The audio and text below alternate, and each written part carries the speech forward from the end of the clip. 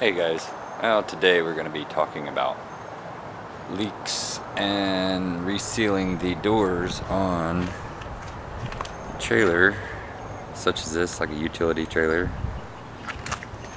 Getting across this edge up here leaking. Let me show you. I don't know if you can tell, you see that bright spot there, and there's another one right there where it's letting light through.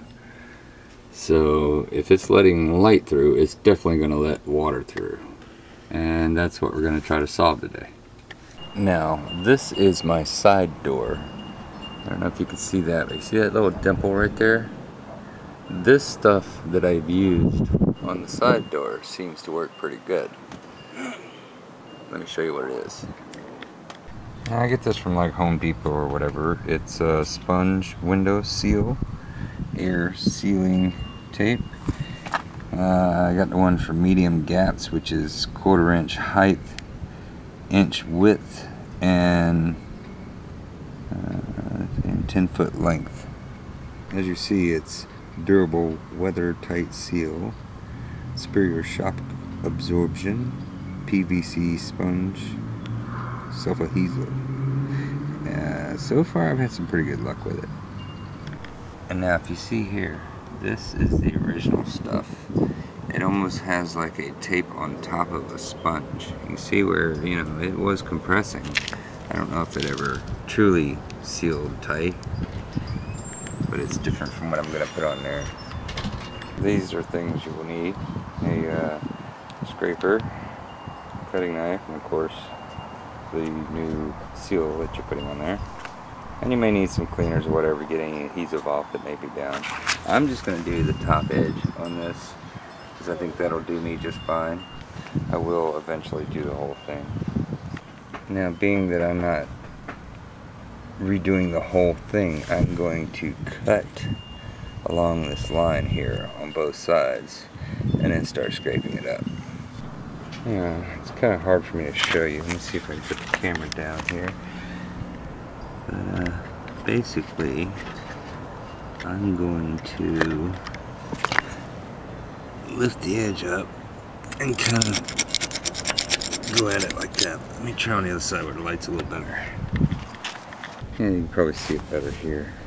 I'm basically going to go and scrape off all of it. I may have to come back afterwards and get some other, you know, because you'll have a little bit of the, what would you call it, schmig on there. I don't know if that's focusing or even showing it at all. Now, as you see, I have cut back that one piece and cleaned the whole strip. It's the one to the outside right here. And I am about to start putting the seal down. Now, as you can see, it comes in a roll like this.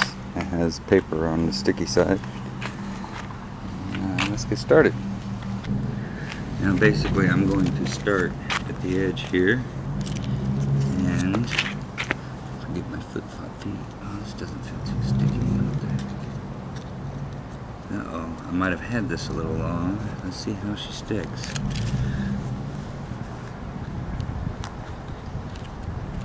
But it's not sticky. Well, got it to stick, but once you've got it on there, go ahead and trim off your excess here, and on this side I'm going to fix a little bit. Cut off the excess here and right there, and you're done. And there we go. No more light shining in, which should hopefully make a really good seal. Now if anyone knows any better stuff than that, let me know. Leave it in the comments. Just a video to help anybody out that didn't have any idea. Well, I figured I'd put that out there.